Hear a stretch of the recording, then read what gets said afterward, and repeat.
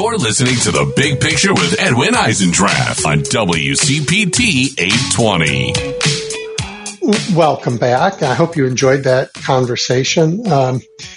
Tennessee's really important, and we don't think about it as a state in play, but it's got an awful lot of fight in it, and Hendrell Remus is doing a really good job. So I was really glad that we were able to have that conversation. But now I'm going to welcome back David Dewitt, David, I'm not sure how to say this, the greatly relieved, justifiably proud editor-in-chief of the Ohio Capital Journal. Thank you, Edwin. It's nice to be back with you.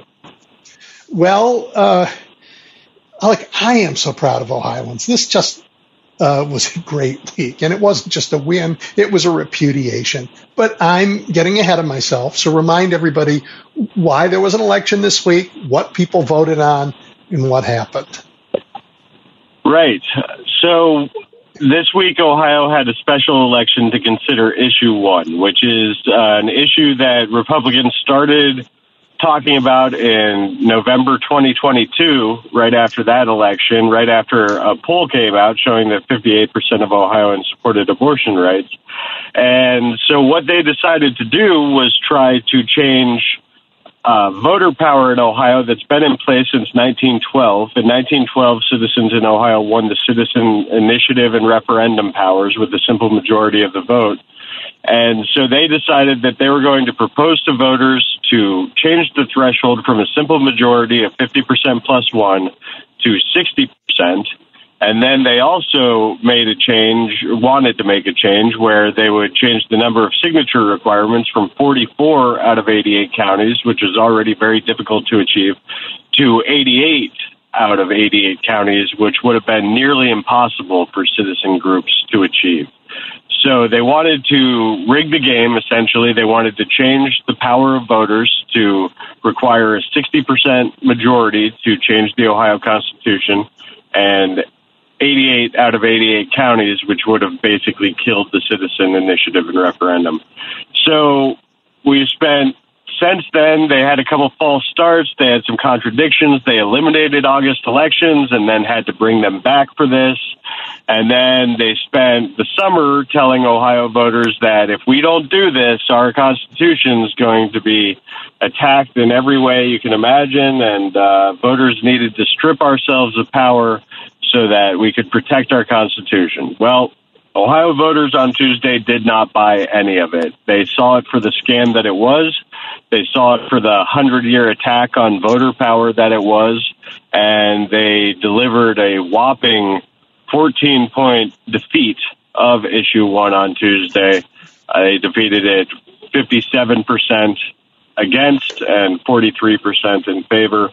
And incidentally, that actually echoes the vote in 1912 that Ohio voters took to establish the rights of citizen initiative in the first place. They passed that amendment, giving us this power with 57% of the vote. And then in 2023, we protected it also with 57% of the vote. Well, David, I was going to ask, and I hope the answer isn't 100 years, but really, when was the last time a vote was that lopsided in your state? On a constitutional issue? On any issue. I mean, like for candidates, you guys are close all the time. Yeah, usually in our races, in some of our statewide races last year, we saw lopsidedness like that, but not all of them. But some of the ones for like governor and whatnot, I think DeWine won by almost 30 points or whatever. Okay. Yeah, so it's not incredibly rare to see that big of a defeat, but that is DeWine spoke this week and he was asked about it, and after on Wednesday, Republicans were finger pointing, they were blame gaming, they were claiming that they didn't have enough time to create a campaign around this election that they created on a timeline that they chose, you know. They were blaming the messaging and all sorts of things except themselves. They weren't really accepting that the people had spoken. But to his credit, DeWine did come out and say, hey, when you see something go down like this, this just wasn't going to happen. And so he at least although he is about the only one, he at least acknowledged the will of the voters on Tuesday and said that it's time to move on. A lot of the other people, like Senate President Matt Huffman, he says that he's going to bring this back again. If voters pass abortion rights protections in November, then he's going to bring that back again to repeal that. And Secretary of State LaRose issued an angry, defiant response to the election results. So aside from DeWine, you see most Ohio Republicans have not learned any lesson whatsoever, and they intend to continue to attack voter power. They continue to ignore the will of the people, and they've all but promised to do so. But you did see DeWine act like an adult and acknowledge the will of the people. Yeah, well, I mean, my reaction to that is, this is a guy who wins by 30 points. He knows something about the Ohio electorate. The other Republicans, they don't want to learn that lesson? Okay. I guess not. I mean, it's pretty, but it's part of this kind of really disturbing pattern that we see where a lot of, especially Republican politicians here, they don't want to acknowledge the will of the people. They don't want to acknowledge the rule of law. They deny the results of elections. And I think that's a very troublesome and disturbing pattern that we're seeing across the country, really, not just in Ohio. But it brings us to a dangerous place because our country is built around the rule of law and the validity of these elections and people accepting their results and the peaceful transfer of power. So this continued undermining of all of that is just it's a really bad sign, but it's good to see the voters, 57% of Ohio voters in what is generally a red state, said, no, you won't rip our rights away from us. You won't confuse us or the fear mongering isn't going to work. We're going to protect our rights. And, a majority said that a majority rules. And so that's a good sign. And I think that the same types of majorities who value our democracy and value our rights, they really should take a look at these statewide office holders who are still trying to flout the majority will of the people and still trying to call elections into question. And I think that they should hold them accountable for that because that's disturbing and it's not right. And we're seeing way too much of it these days. I want to be sure I understand what you're telling me. People in Ohio aren't saying this was a fraud election, right? They're not saying that votes weren't properly counted, are they? No, the Secretary of State, who is the main cheerleader for this, ran the election. So, he can't come out and say that. But they are saying that voters were confused. They didn't understand the issue. They were manipulated by big money interest. Oh, you mean Dick Uline's money? That type of stuff. The Republican mega donors, dark money. Yeah, I heard they were complaining about dark money while taking it as fast as they could. Yeah, which also made it so that, how are voters supposed to buy that line, Like when their campaign is entirely funded by an out-of-state Illinois billionaire, and then they're telling people, well, we've got to protect our Constitution from dark money, and you've got an attack on the Constitution from outside money, I don't think people were being suckered. They weren't going to fall for it. They tried to run a con job of the voters of Ohio, and the voters said, no, we're not buying it. Well, and next up, in November, there's going to be a vote to protect reproductive freedom that would enshrine that in the Ohio Constitution. That is, of course, what the powers that be in Columbus didn't want to happen. But I think the energy on the pro-choice side is going to be very real and impressive.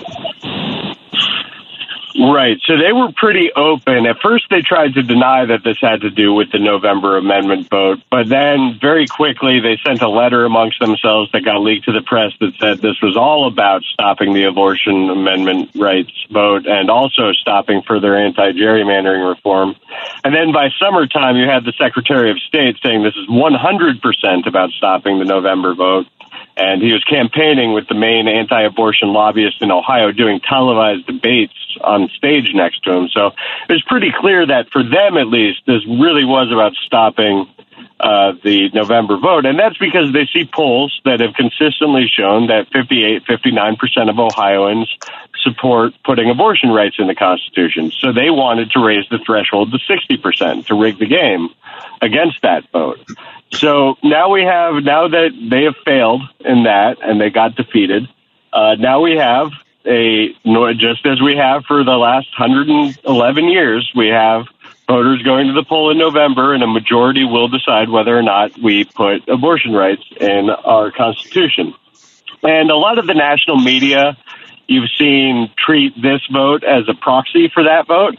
And I think that's true in some ways, but I wouldn't say it's a 100% proxy estimate, because this had to do fundamentally with the power that voters had. And you saw a wide cross-section of people come out and say, I know that they're doing this for the abortion amendment rights vote, but this has consequences that extend far beyond that. It goes right to the heart of voter power. It's about democracy itself. But I will say that this preview election here did give the operatives and the campaign experts a lot of data on a lot of people where you can see, suburbia did not go for this. I think you see a lot of women in the suburbs who will probably be targeted for the November vote as well, because we saw that they came out and defended their rights over the Constitution like this. And you saw traditionally red counties that weren't buying into this. And I think in the end, what this really gives is the campaign experts a lot of data to analyze for voters to target, regions to target for the November vote. And I think they'll be putting that to a lot of use. Yeah, I was on a call election night organized by David Pepper and Blue Ohio. And, there were lots of out-of-state friends of the state like me who sort of were invited to cheer you on, right? But like Nancy Pelosi came in, Jamie Harrison was there, but the real energy were the state reps and the organizers, just talking exactly as you said about what they learned and what opportunities there were to make inroads, even in the most reddest counties. Not that they think they'll win everything, but they think that there's a real chance to tell a different story, maybe put the state in play, and certainly Sherrod Brown's chances up against Frank LaRose look better than they did 2 weeks ago. Oh, yeah, absolutely. I mean, if you look at the election map for issue 1, it's essentially an election map for how Democrats or maybe some of these other type of issues campaigns can win in Ohio. It essentially comes down to losing by less in some of these red counties. I mean, we saw countless counties where this no vote outperformed, among Trump voters, like Trump voter Republicans, people like that. So win by less or lose by less in the red counties, and then win a lot of these suburban, like Delaware County, north of Columbus, hasn't voted for a Democratic presidential candidate since Woodrow Wilson. Well, they shot down issue 1. You saw a split vote in Clark County, Ohio, and Western Ohio, where this issue 1 failed by 1 vote, according to the preliminary results. There might be more ballots coming in.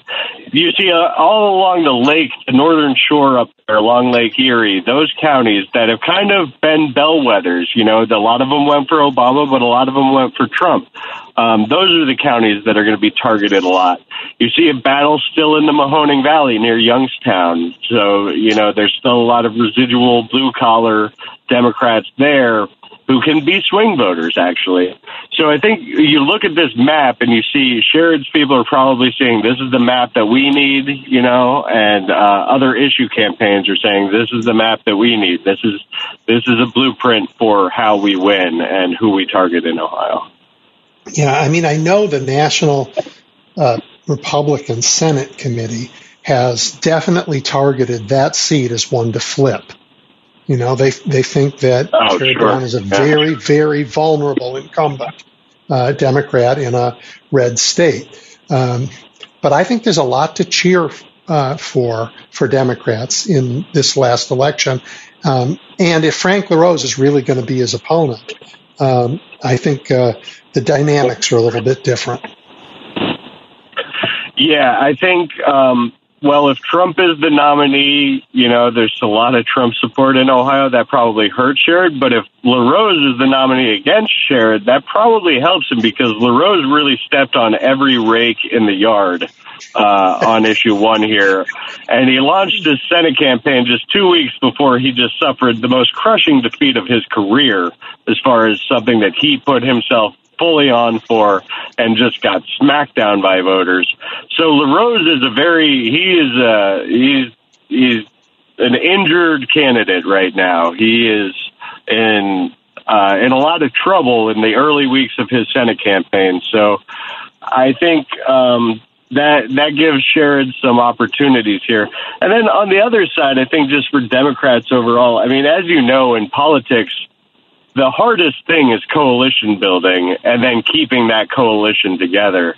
So they've built an enormously strong coalition coming out against issue 1 here. And it really started coming together during the gerrymandering that we saw in Ohio in 2022.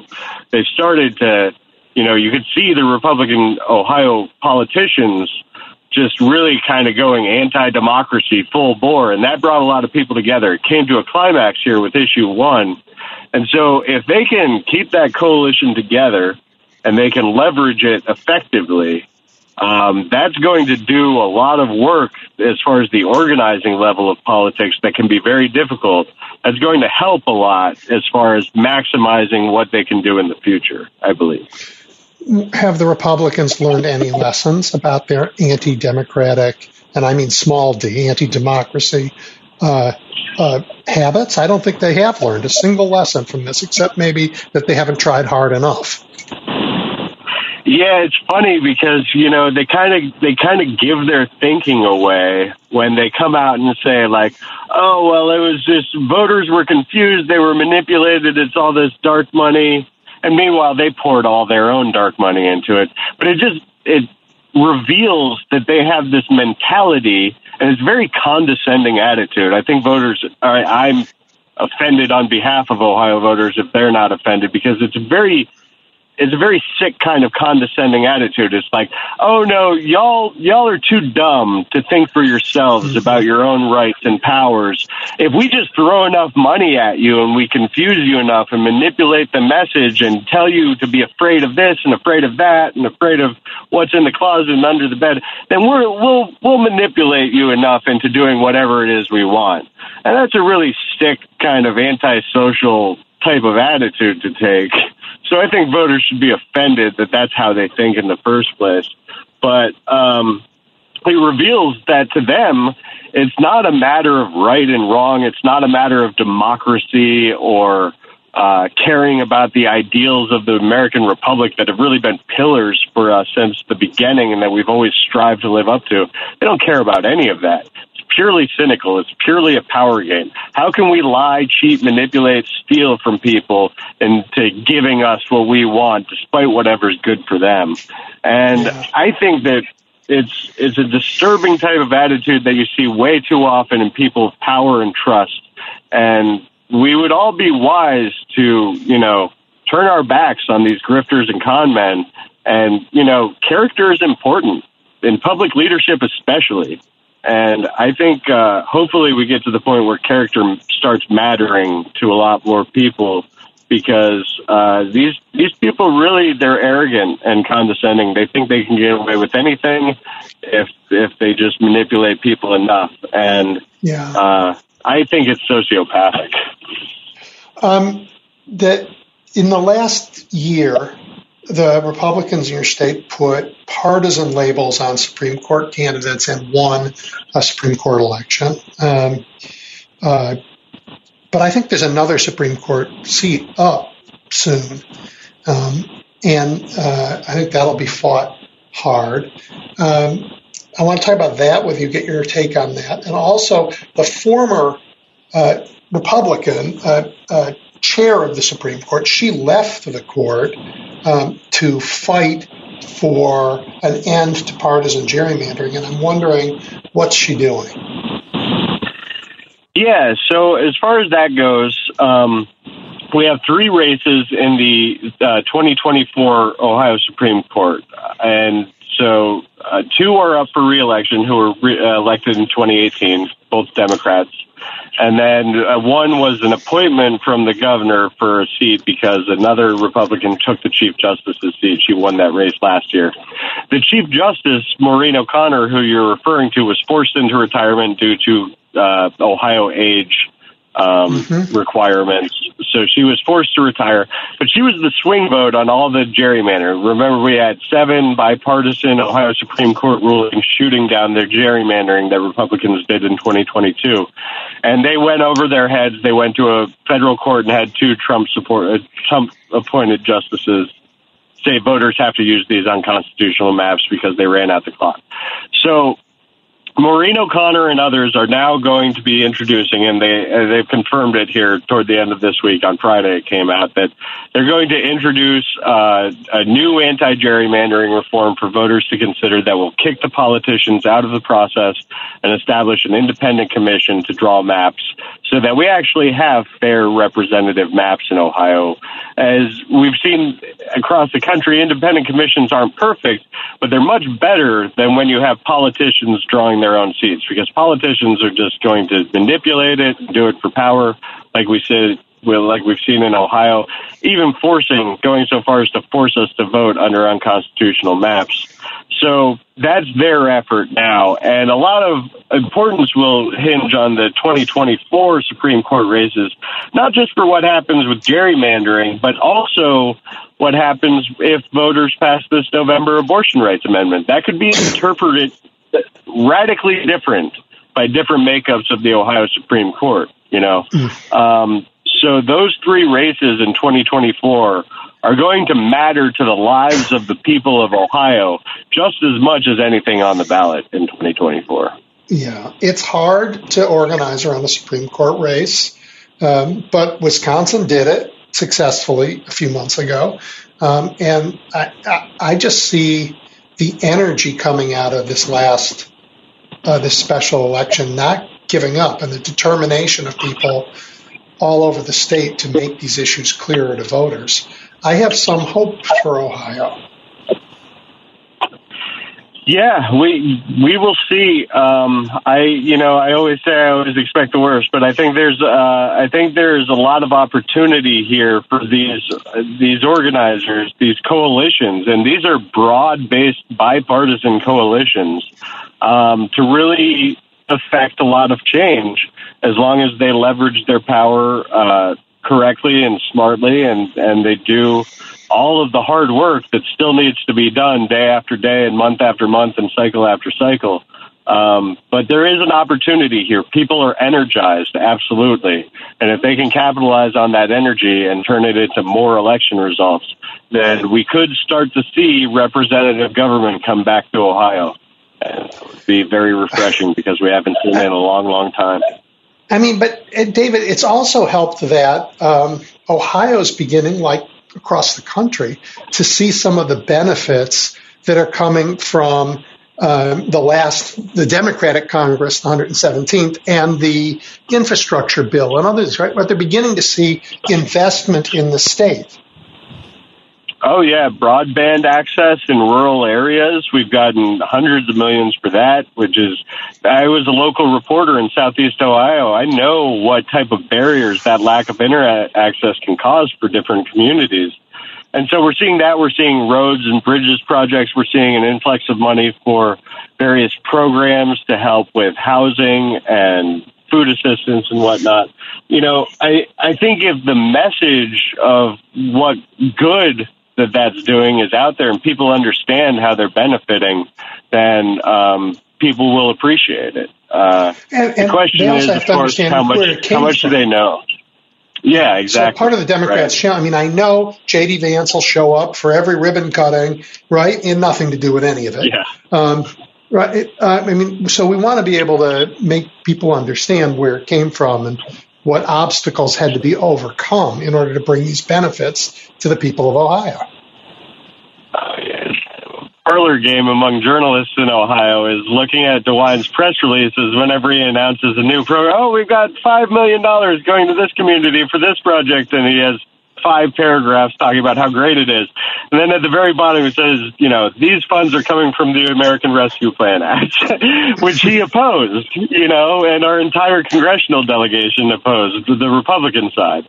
And so it's just kind of funny, and occasionally he gets asked, you opposed this, you said you wouldn't have voted for it, and yet here you are sending press release at least once a week, talking about what a great thing it is that we have this money. So, I think the Democrats, as far as their comm shop goes, they would want people to understand that this money didn't fall out of the sky. This came from a Democratic president working with the Democratic Congress.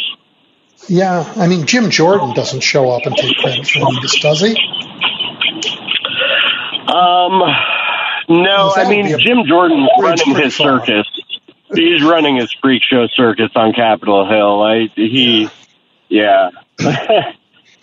just making a buffoon out of himself. No, I mean, he did talk about stepping on rakes. Every time he holds a committee hearing, if you're really paying attention to the facts, you understand that he has none on his side, and he's just being a performer. Well, David, I'm glad we got to catch up. I wanted to congratulate you and everybody in Ohio. I just think, again, the whole country seems to be moving from defense to offense against this autocratic overreach, and you were ground zero this week. And I know you have worked tirelessly to make sure the voters of Ohio knew what was at stake. So congratulations. Thank you so much, Edwin. I'm very proud of Ohioans for standing up for ourselves and accomplishing this, because it really was fundamental. It was historic, and they refused to be suckered, and they stood up for ourselves. I'm very proud of Ohioans in Ohio right now. So thank you for having me on to talk. Always nice to talk to you. You bet, David. All right. We'll take a quick break. When we come back, we'll turn to Wisconsin and other things. Stay tuned.